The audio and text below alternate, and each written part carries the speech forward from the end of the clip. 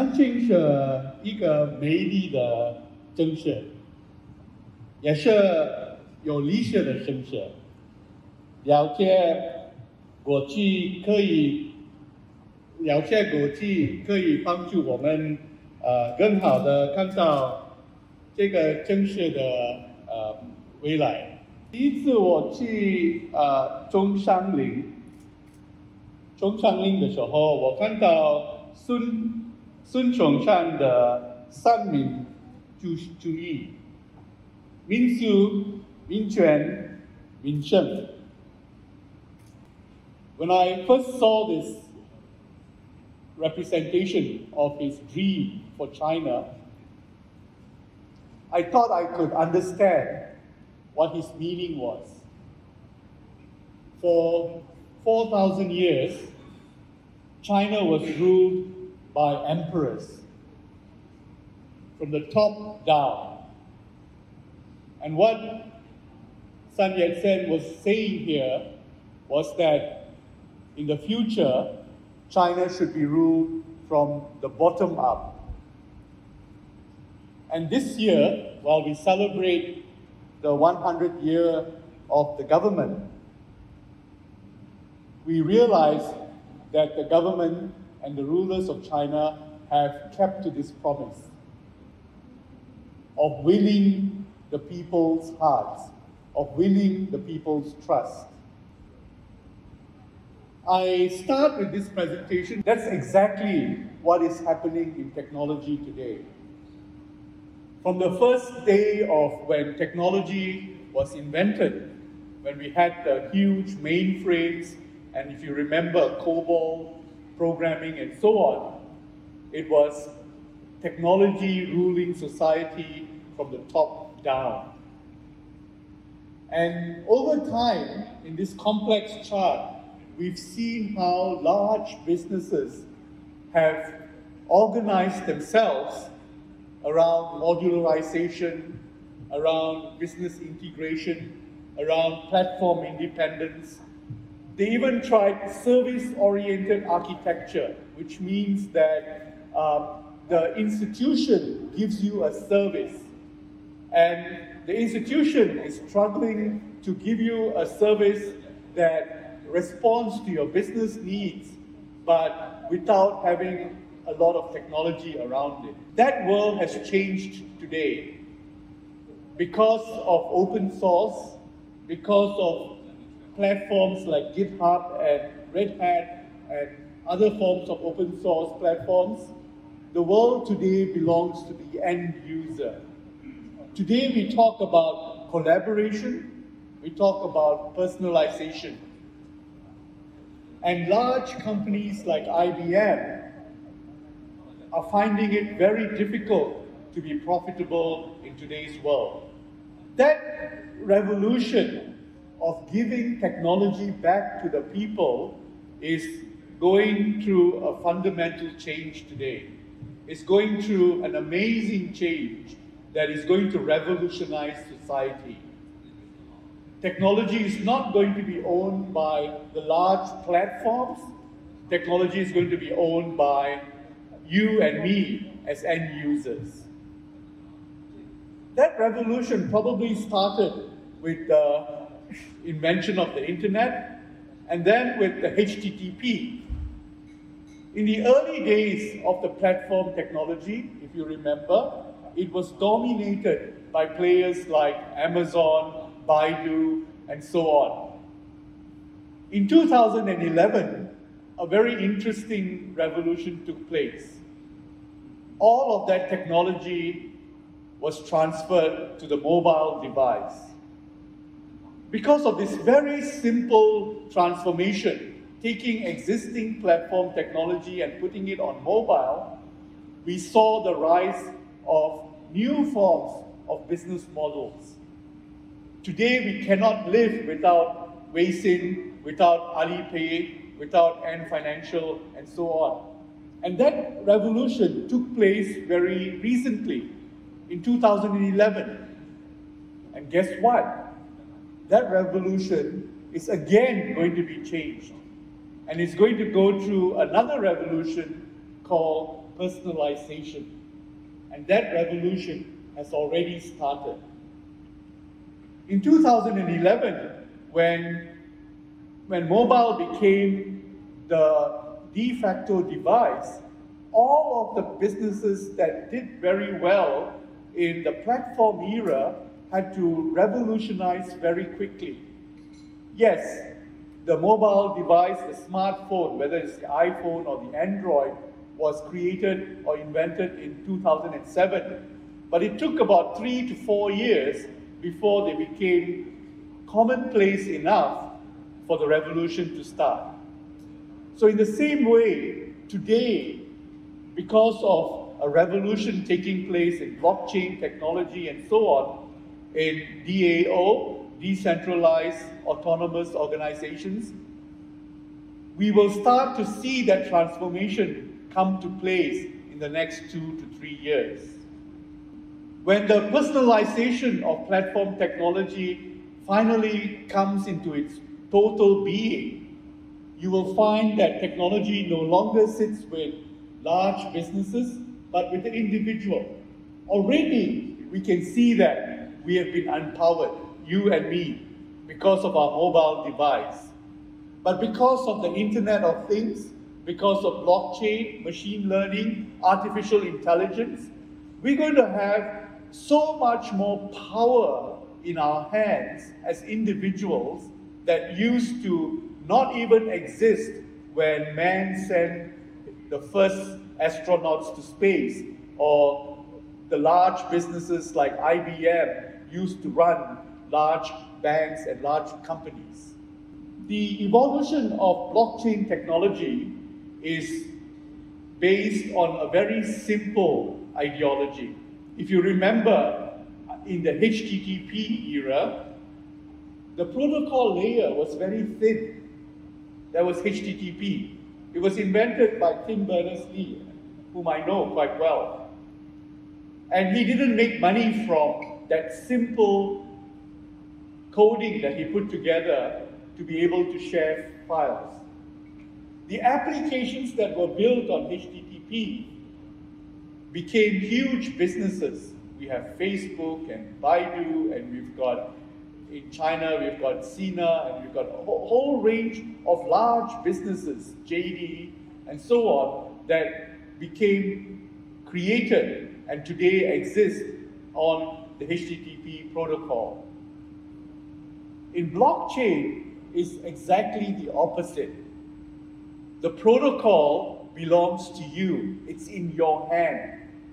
And the application becomes a tiny little part of your everyday life. And the control of that relationship between you and the application is in your hand. It's in your power. The amazing thing about cryptocurrencies is not that the price of cryptocurrencies went up dramatically. The amazing thing about cryptocurrencies is that everyone can create a cryptocurrency. You can create a cryptocurrency. I can create a cryptocurrency. The evolution in blockchain technology continues at an amazing pace today. Some of the presentations that were made this morning were trying to move what used to exist in the platform technology into blockchain. If you describe blockchain as a token, and if I describe the token as a nut, it's a token or a nut that can carry several huge dimensions in finance that used to exist in large businesses before. So today, token technology is a form of technology that can absorb both the applications as well as the payments for those applications, as well as the investment for the applications. When you look at many of the new cryptos that are being created, such as Polkadot, and even simple funny ones like Dogecoin, and application-centric ones like Tezos and XRPs, they actually represent each of them a specific technology application that they're trying to solve, And guess what? They're also being funded on the token. And finally, of course, tokens also represent a digital asset, which you can save and you can make as part of your overall assets. China has gone through tremendous transformations in the last 40 to 50 years. In 1978, when Deng Xiaoping first opened China for business with the rest of the world, the per capita GDP was 156 US dollars. In 2001, when China joined the WTO, the per capita GDP was $1,053. I think the achievements of China at the lowest level of human civilization, of human society building, of country building, is a very well-told story. China lifted 800 million people out of poverty. In fact, my one amazement of China is the literacy that was created, that today over 90% of people are literate, which did not used to be. And many other countries in the world still struggle with these numbers: poverty, literacy, the basic amenities for its people. China is way past that now. It is now a proper middle-income country. Where China is today is a country that, of course, all of us know, the world's largest manufacturer, the world's biggest service economy. The GDP today is 10,000 US dollars. China produces 9 million graduates a year. When I travel through the country and I see the huge railways and the highways and the amazing new glistering cities, I think about the engineering talent that is being released into the economy right now. China produces 600,000 engineers a year.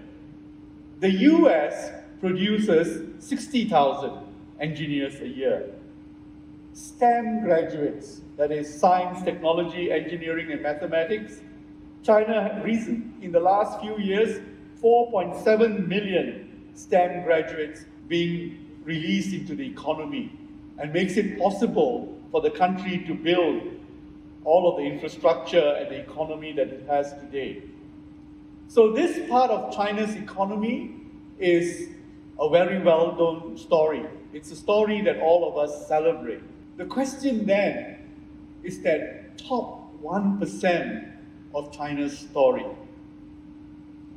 Not the 9 million graduates that China releases a year, the 1% of that 9 million, the 90,000, who needs to lead China into the next dimension, the next realm. In order to understand the challenges that China has for that top 1%, one of the huge difficulties of China's economy is in building the chip technology. Today, China has sent rockets to other planets, to Mars. But this one technology is confusing everybody. Why is it that it's the one technology that China finds it difficult to overcome and to master?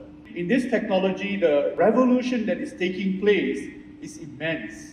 The key players in this technology are reducing the size of the microchip to be able to do 50 billion transistors in 10 nanometers of space. And the technology is predicated by upstream abilities, including the skill sets of the university students that come out into the marketplace, the downstream demands of the technology to be able to meet the physical needs of the software and the applications that need to be developed, and the competition in the industry. Currently, the IC market is 143 billion. China only makes 23 billion. The Made in China Policy 2025, the goal is to have 70% of microchips made in China. Currently, China produces 16%. The analysts say that in all likelihood, China will probably do 19.4 to 20% of the global demand for microchips by 2025. The problem is in the skills required and the imagination required to build electronic design automation, the lithographic equipment, and so on, which China still struggles with. This is the phase of the microchip technology. And what can you tell about the phase of the microchip technology? The man on your left, Kunle Olukontun, is a Nigerian born in the UK. The man in the center, Rodrigo Liang, is American Chinese, who used to work for a company that Olukontun used to invest in or started, which was sold to Sun Microsystems many years ago. And the man on my extreme left is Christopher Reed, Kunle's colleague in Stanford University. These three men put together a microchip, which today is the hottest chip in the market. It's called Samba Nova, and the chip is called Cardinal SN10. It's AI centric, and it's meant to be a general purpose AI chip. The point of this particular slide is to tell you the challenge today comes from anywhere in the world. When we think about all the numbers that represent how big China is and how successful China is, we think about the 1.5 billion people who make China. When we think about how successful the US is and how big the US is, it actually benefits from 7 billion people around the world who want to go there in order to make their livelihood and their success in leading-edge technologies like the microchip. The problem appears to be several-fold. Firstly, the microchip industry is highly competitive. If you look at just the companies that are involved in the microchip industry, in 2000, TSMC acquired WSMC for only $550 million. Today, NVIDIA is going to acquire ARM Holdings for $40 billion. Each of these players have been in the industry for many years. The DNA that is required to succeed in this industry is immense. And the people in the industry and the companies in this business have been very good at what they do for many years. The technology itself has been changing dramatically. And then, of course, the fact that the users' demand has been increasing and will continue to increase as we continue to put more technology into the hands of individuals. The top 5 players in the semiconductor industry are from around the world. They are all here in China, and yet that transition of the technology for China has not yet taken place. Perhaps another analogy might make better sense. When we think about an aircraft, like the Boeing 777, the Dreamliner, which is one of the more newer aircraft put out by Boeing, something that the US has been able to do well, that China will probably need to learn from and master, is the fact that the latest aircraft are never made from one country. The Boeing, for example, is made from about 12 countries, 5 continents, 100 partners. The battery is from Japan. The doors are from Sweden and from different countries like Canada and so on. The wingtip is from Korea. When the iPhone was being invented, they needed to find a screen that was going to be used by the iPhone, and they found it in Japan. These are some of the people who are overachievers in the US. What do you think is the common feature of these overachievers? Look at all of them. I think you recognize a few of the names. Bill Gates, Paul Allen, Mark Zuckerberg. And then I put in a few of the movie industry overachievers like Steven Spielberg. Can you guess what is the common feature among all of them? They are all university dropouts. That's the 1% of the US. They drop out for many reasons, but the main reason is that they had nothing more to learn in university that they did not already know, or that they weren't enough equipped to be able to get on with the things that they wanted to achieve. I tried to get a sense of where these people come from. What is interesting about the US is that there are two very specific areas up north in the extreme northeast and the extreme northwest. And if you visit these places, you'll see that they're highly stable parts of the country. And there's one feature that is common to all the people that I've just put together for you, which is, firstly, they enjoy their leisure. Secondly, they're curious. And thirdly, they're knowledgeable.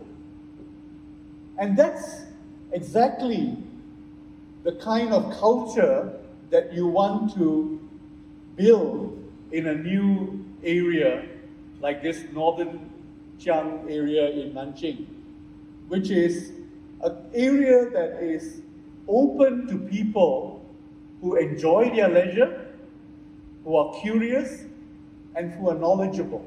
And the big challenge for this area is how are we going to create this ecosystem for people who are overachievers.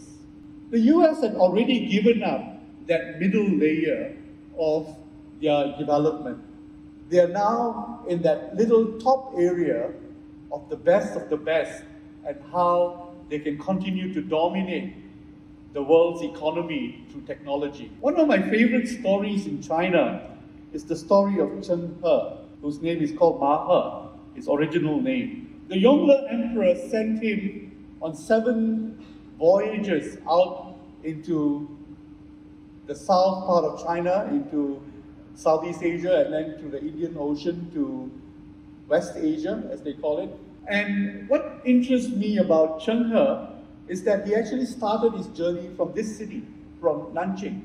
And there's one feature about Nanjing which is very interesting. Together with Nanjing, 4 cities which made these journeys possible. And I did not understand it until I started visiting the different museums in this city. Cheng He was Muslim. And in that time, in the period of 1100 to 1300, there was a huge Muslim population in these cities. And in that period, in the early days of 1,000 years ago, the Muslims were known for one very important skill, which is they were very good astronomers. In fact, more than 2,000 stars were given, the names were given by the Arabic people. And the Arabic people were doing a lot of trade with China, and their door of entry was Nanjing. So when I think about the story of Cheng He, I think about a city that was always open to foreigners, that got the best of foreigners and attracted them to come and live in this city and to be part of the story that eventually became the history of China. Society is going through a fundamental transformation, and it always has, from tribal to institutions, to markets, and then to a phenomenon called networks. So not only are we going to be all empowered individually, we are also going to be networked with each other at an individual level. In fact, some of the presentations made this morning attributed to that, which is not only are they creating blockchains, they're going to make blockchains more integrated with other blockchains. So as society evolves and these transformations take place, we need to think about Nanjing and this area being part of a networked world. So the purpose of my presentation is this: Nanjing, global city, we need to make it into a people-centric technology city. a people-centric economy, and a people-centric city. Since China started opening up, it has put in place many important special economic zones, free ports, free trade zones, and now the time has come to think about free people zones, for want of a better word. What do you do in a people zone? Well, I thought about it and I was thinking about certain ideas, and I leave you with these ideas. How about a Sun Yat-sen presidential scholarship to the best student in technology from anywhere in the world? How about international schools? You're already thinking about that. How about investor homes in this region with a residency visa attached to it? Medical center, collaboration with some of the world's best medical institutions. How about a Nanjing World Young Talent Competition? Because the future belongs to the young people. These are some thoughts that I want to leave you with. How to make Nanjing capture the imagination of the world. Thank you.